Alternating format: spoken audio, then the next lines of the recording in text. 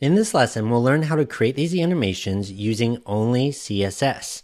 No JavaScript is used here, and the animations can be applied with custom properties. Some of my patrons requested this after receiving poor page speed scores from Webflow and GSAP interactions. JavaScript animations had to wait till the page structure fully renders before it can select and animate those elements. This can leave the top sections of our site empty for many seconds while waiting for the page below to render. With CSS, it can select and animate elements right away, and it can also help us clean up really heavy JavaScript files created by Webflow interactions if we rely more on CSS. Here we have an animation that we named Slide Up. It animates anything from 0 opacity and Y 100% to full opacity and Y 0%. We can apply these to any elements, like if I select this title under Custom Properties, I can set an animation name of Slide Up, and we'll also need a duration. I'll set animation duration of 0.5 seconds. And we can apply the same animation to multiple elements. On the paragraph, I'll set the same animation name of Slide Up, and then we can set a different duration for our paragraph. So I'll set this duration to 1 second. What we should notice is the heading slides up and the paragraph's a bit slower. We can also pass an ease for this by setting an animation timing function, and we'll go ahead and set the default as ease if we don't apply anything. We can set linear if we want no ease. We can set ease in if we want to only ease the start, or ease out if we only want to ease the ending, which is what I'll do here. And we can also delay this if we'd like. I'll set an animation delay so the paragraph starts a bit late, and we'll delay it by 1 second. Now, if we preview this, the paragraph's visible, then the animation kicks in. We'll want the paragraph to be hidden by default, so we could try turning its opacity down. It makes the content hard to edit though, and when the animation's finished, the paragraph goes back to being hidden. And that's because CSS resets the animation back to its default once it's finished. So to fix that, we can set an animation fill mode, and we can go ahead and set that to forwards so that it retains the ending of the animation when it's over. If we play, now once it's finished, it stays in place. But we might also want to not have to set this opacity 0. We could set backwards if we want it to retain the beginning of the animation, or we could set both if we want it to retain the beginning and end. So with animation fill mode both, it's hidden, and once it finishes, it stays visible. On this heading here, we might set an animation sort of iteration count, and if we go ahead and set that to 2, then it should play 2 times, and then it stops. I'll go ahead and select this again. Let's change the duration to 1 second, and we can also set the iteration count to infinite, so it just plays infinite number of times. That'll just keep going. But we could also set an animation direction, and we could set that to alternate. And by doing that, it should play forwards and backwards, and that should just keep repeating. And we can also set an animation sort of play state, and if we set that to running, it'll just be playing by default. But then whenever we go to hover this, we can change the value to paused, so that whenever we hover the text, it pauses the animation. Let's create a new animation called Scale Up that animates from 0 opacity and 0.5 scale to full opacity and full scale. We can apply these animations to elements using utilities. If I create a class of Slide Up, that could have my animation name of Slide Up, a default duration of 0.5, 0 delay, fill mode both, ease out, it can be play state running, normal direction, and normal count by default. And I can create another class for my Scale Up animation and apply whatever defaults I want for that animation.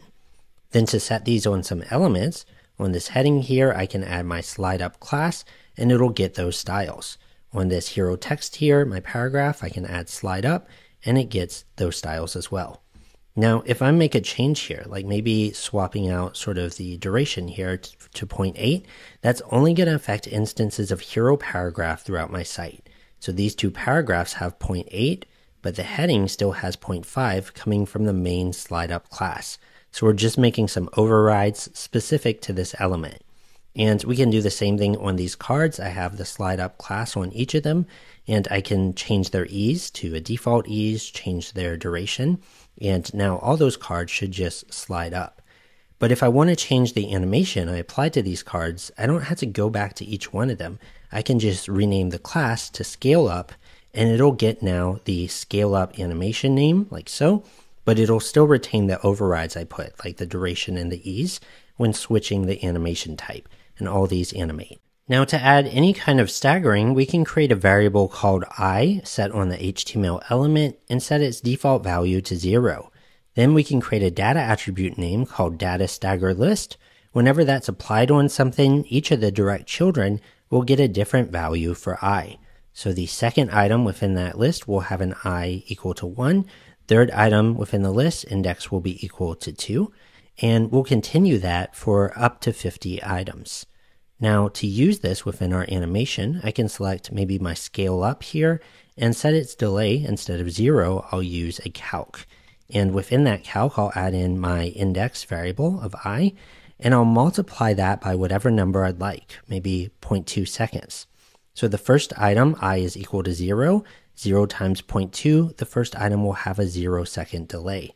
Second item, I is equal to 1 times 0.2, it'll have a 0.2-second delay. Third item, I is equal to 2 times 0.2 will be a 0.4-second delay. So the delay will increase for each item within the list. I'm going to set the default delay to 0 for now so that I can use this animation without a stagger.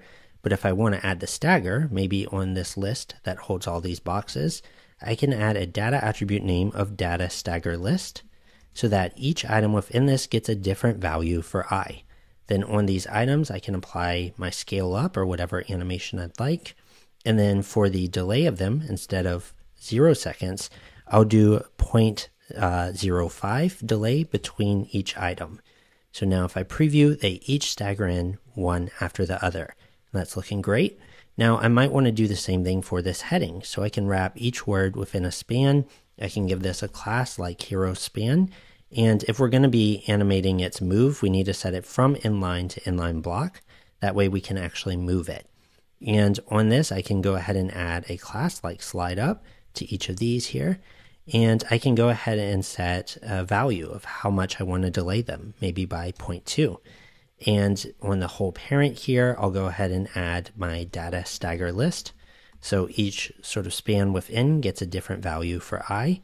And now if we preview, each word is animating one after the other, whereas this regular paragraph is using the same slide up class, but with no sort of staggering. It just has a hard-coded delay there. And we might want that these boxes only start animating after the text finishes.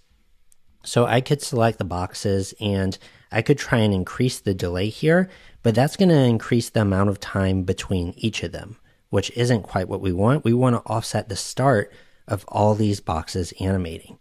So to do that, what we'll do is wrap this multiplication like so that this multiplication happens first. Then outside of it, we'll add to this maybe like a delay of 1 second.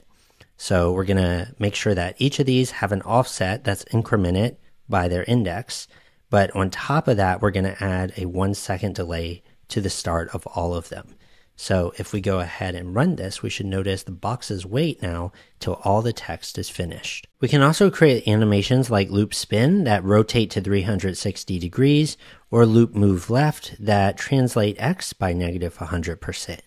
And we can create classes for these, like I've created a loop move left that basically plays infinite number of times. It has the default duration and everything. And then I've added that on top of these text elements and overrode the duration for these here. Now I could say whenever I hover this text to change its play state instead of running to be paused. The issue with that is it's only going to pause the text I'm hovering over. So while this one pauses, the other one does not. To fix that, I can create a data attribute of data hover pause. Whenever that's applied, it'll find any children inside that element and set them to be running by default. Then when we hover over that element, it'll find the children and set them to be paused. We can do the opposite with a data hover play, set all the children to be paused by default, and when we hover that element, set it to be running on the children. So if we go ahead and test this on this whole parent, I might set a data hover pause, and I might set that to true. And now whenever I hover this, it pauses all children within that parent. And I could do a data hover play if I want. And when I hover, it plays all children within.